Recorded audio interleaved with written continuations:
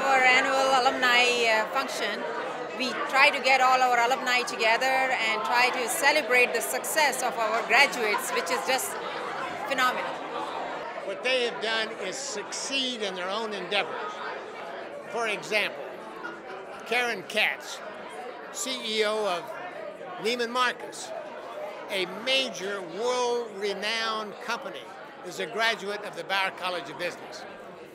So she's being honored because of her own success in her own field.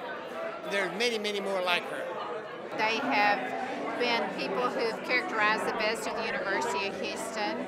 And this event itself is put on for a myriad of reasons. It helps scholarships. The alumni is honoring these folks, and the proceeds from this will not only have a beautiful party, but it will create a lot of programs for the alumni organization as well as scholarships for our students.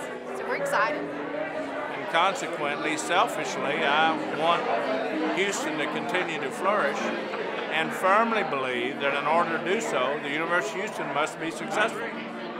So tonight we're honoring people who have been successful in various parts, and in many cases their degree from the university has made a big difference in the profession that they've chosen.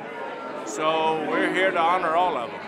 I've raised a little over $300,000 for scholarships. If they can receive like a $1,000 scholarship from us, they don't become they immediately convert to an in-state tuition. So it might save them $8,000 or $9,000. I think the university is one of the bright lights of our community. I think we have an obligation as alums to nurture it, to improve it, to do everything we can to get it to a Tier 1 institution. A belief and feeling that I owed something back to the school that provided me the education that permitted me to do what I can do today. It's also something that, the university gave me an opportunity to get an education. And with that, there's other people that need that opportunity, and by giving some of my time and efforts, I can help those people achieve that.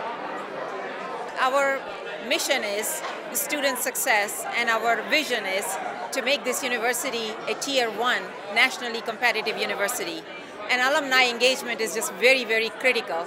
Not that one of the measures also means that the percentage of alumni who contribute back to the university, but the bottom line is it's a family of 220,000 Cougars. And when we get all together, the synergy, the synthesis, I think it helps us achieve far better goals than we can do otherwise.